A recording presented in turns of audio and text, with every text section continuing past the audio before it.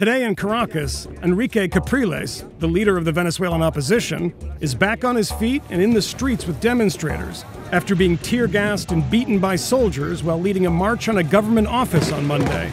The direct attack on Capriles, a governor and former presidential candidate, signals a drastic escalation by Nicolas Maduro's government, which is suppressing resistance with the violent desperation of an embattled regime. Maduro está haciendo todo para que este país llegue a una situación de anarquía, de estado fallido, que tenemos que evitar los venezolanos y por eso estamos en las calles.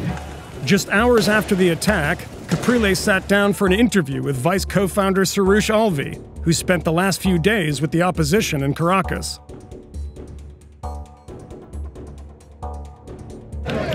So in Caracas now, they're marching and protesting 4 out of the 7 days of the week. And we're going to march with everyone a couple miles to the highway where everyone's congregating.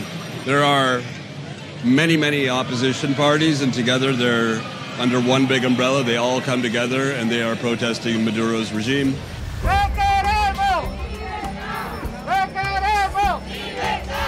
There are marches happening all over the city. Everybody is congregating in one place there. So the tear gas has already started, as you can tell, because everybody's just switched directions and coming back towards us now. We're at the back of the march right now, and I can feel the tear gas already. Let's get our masks on.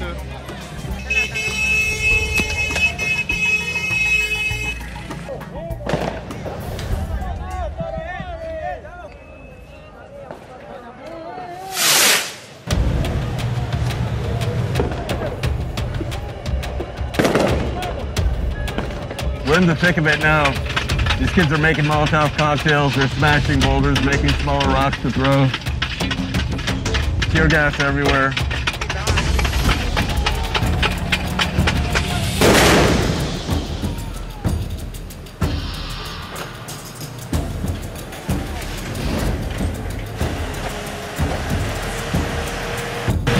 This is a citizens' revolution. You can feel it on the streets. People aren't afraid, they're ready to fight. Pretty soon, we got word that Henrique Capriles, opposition leader and governor of the second largest state in Venezuela, had been beaten down by the National Guard. We're outside the Justice First office. The head of the party, Henrique Capriles, just got beat down by the National Guard here, and there's still tear gas and clashing going on. They're about to do a press conference.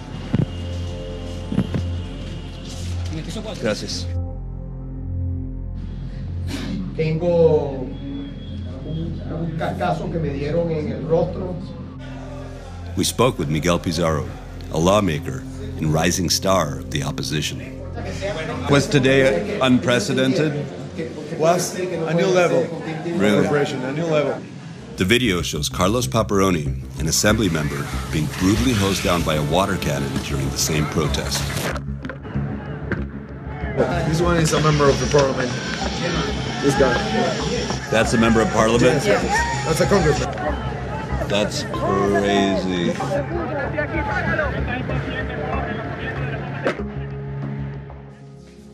Then we had a chance to speak with the governor himself. Hello, Governor. How are you? Hola. Nice to meet you. Mucho gusto. Bien, ¿hablas español? No. Ah, no. Sorry. Imagine a U.S. Marine, governor of, I don't know, New York. Yeah. You've been out there marching, almost every day for the last 2 months.